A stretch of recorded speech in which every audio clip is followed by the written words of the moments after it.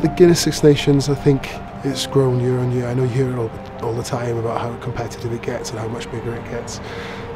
It does, it grows year on year, and the anticipation of the fans, the expectation, and yeah, it's just everything you want it to be, having been a child or a teenager watching the competition, and how to be involved is really, really special.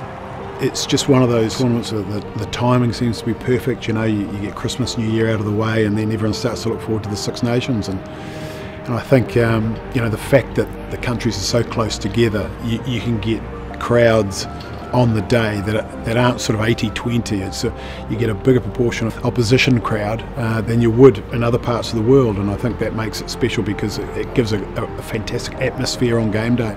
The rivalry of it, how close it is all together, and how tough a tournament it is at the same time. It's always been that way ever since I can remember, and I don't see that changing anytime soon. 6 countries, all geographically close to each other, historical ties, rugby ties that date back to some of the first games of rugby that's ever been played, and the intenseness of the competition between those teams. C'est les meilleurs moments, c'est là où il y a le plus d'émotions, donc forcément c'est excitant de pouvoir participer en tant que capitaine aux 6 nations. Il y a des sports, et dans le rugby, il y a le tournoi des 6 nations qui est une compétition qui rassemble. You get nervous straight away.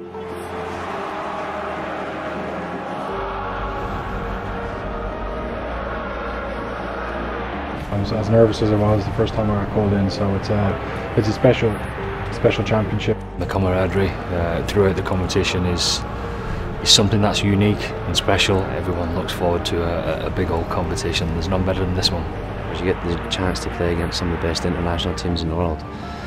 You get to play against, you know, like Ireland and England and Wales, France, Italy, like unbelievable teams with world-class talent across every single team. So it's exactly why you picked up a ball as a kid.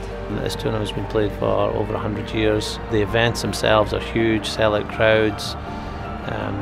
The rugby world stops on those weekends, and the sporting world as well. The atmosphere, the play for your country, for your home country. Yeah, it's an unbelievable competition with so much tradition, so many good players have gone through the ranks. I honestly believe that it's one of the best competitions in the world, or probably the best competition in the world, and obviously with the most tradition.